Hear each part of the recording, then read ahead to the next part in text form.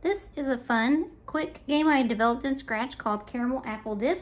And I have each slinky connected to a key press so that I can dip my apples into the slinky and virtually make caramel apple dip. I'm going to, I tried sanding the apple and placing it in, but that's a little complicated. Plus I wouldn't be able to eat my apple afterwards.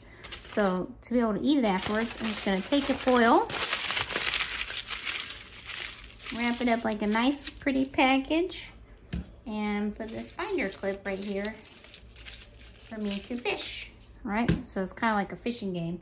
Then I have a coat hanger that I smooshed together, and it's connected to earth with one of my really long alligator clips from the stem pack. And so now I'm going to dip this apple into,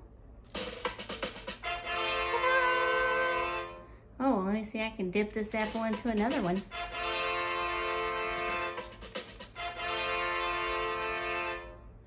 Oh, and that's the caramel apple dip game.